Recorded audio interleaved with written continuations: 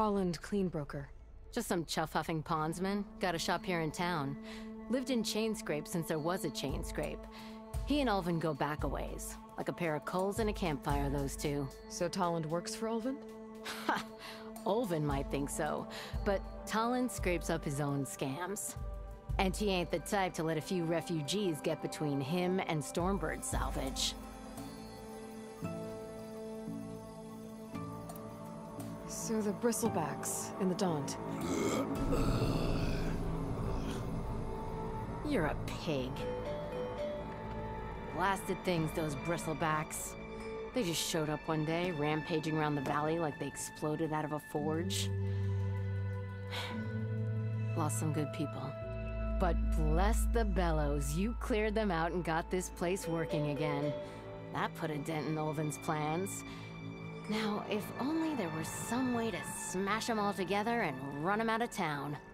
But how could Bristlebacks in the Daunt help Ulvin? 2 words. Concession decree.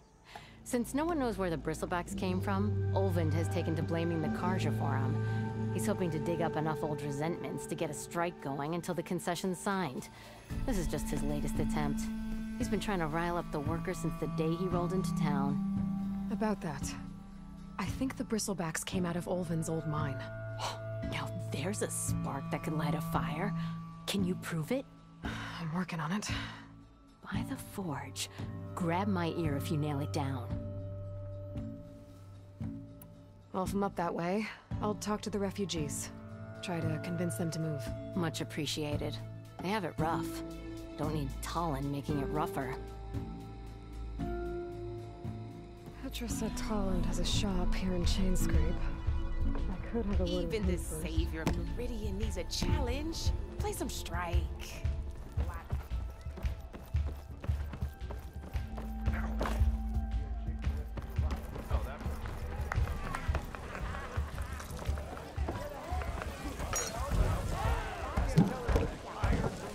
Tasty and filling.